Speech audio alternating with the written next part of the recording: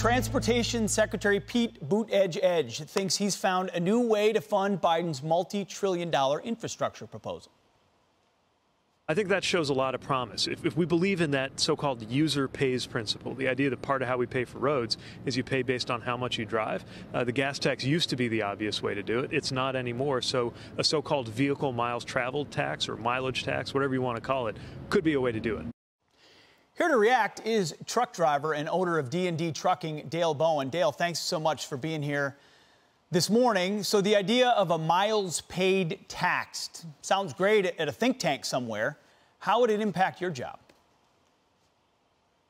Well, we already pay a mile traveled tax. It's IFTA. Every trucker pays it.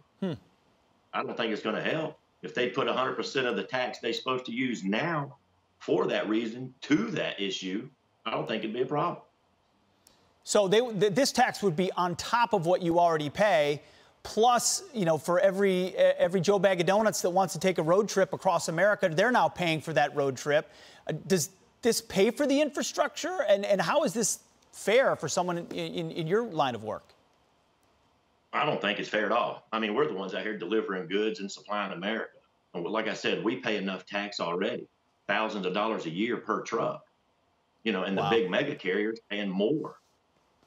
So how's that fair to us? And how does it work where, okay, so we've now gotten rid of the Keystone XL pipeline. We're getting rid of pipelines. Those are apparently not environmentally sound. A lot of what would travel on a pipeline would now travel on a truck, but now we're telling the truck industry potentially they need to pay an additional tax as well. What are they hoping to do to our economy? I don't know. It's going to hurt me bad. I mean, I'm already feeling it with the diesel prices going up like they are now. You know, and if, like you said, if they add more trucks to the road hauling oil and stuff from what a pipeline could carry, I don't know. They just need to put the money where it's supposed to go, because I don't think 100% of it's going where 100% is supposed to be. You've seen these trillion-dollar packages that are being passed. How much faith do you have that the money's going where it's supposed to your point, or the infrastructure bill will ultimately be about infrastructure? Zero. There you go. Well, that makes I sense. know it's not. I mean, you can look it up. There's so much, of the gas tax and stuff is supposed to go for infrastructure, roads, and all that stuff. There's a lot of states out there. It goes to police departments. It goes to transit, public transit. It's not going where it's supposed to go.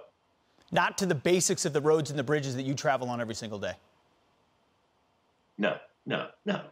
I've been doing this 30 years, and I've never made a trip in my career where I didn't go through a construction zone somewhere. So I know they're working on them.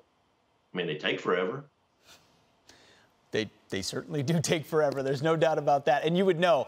Dale, thank you so much for breaking it down, your common sense and your approach to what it would do to your livelihood. We appreciate it. We appreciate what you do. Thank you. Thank you.